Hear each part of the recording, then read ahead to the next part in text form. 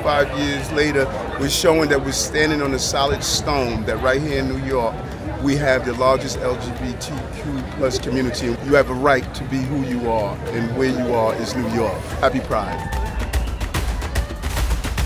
We were able to put back $58 million in our libraries. We know what the libraries represented to so many people, and that's why that was one of the priorities with both the council and the city hall. For this mayor, for the city council to invest, to produce this kind of result in this neighborhood speaks volumes to your values, to what New York stands for.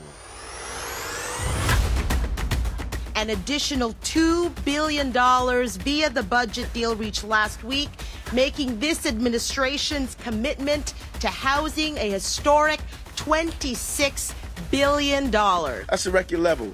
It has never been done before. When we build housing for working class people, families, immigrants, we allow everyone to have the opportunity to pursue the American dream. If you're running a location like this one, clearly the mayor's telling you that we're coming, and we're going to come to close your location down. 100% of the illegal locations have been inspected. This site here really personifies what we are talking about. But the community's complaints are what drive our enforcement, and we appreciate that. We want to encourage them to continue to share the information with us. When we took office, we saw everything from shootings to illegal mopeds, dirt bikes, ghost cars, and when you have 6 straight months of a decrease in crime, it says that the initiatives that we have put in place, they are working. In the first half of this year, major crime in the transit system is down almost 7%.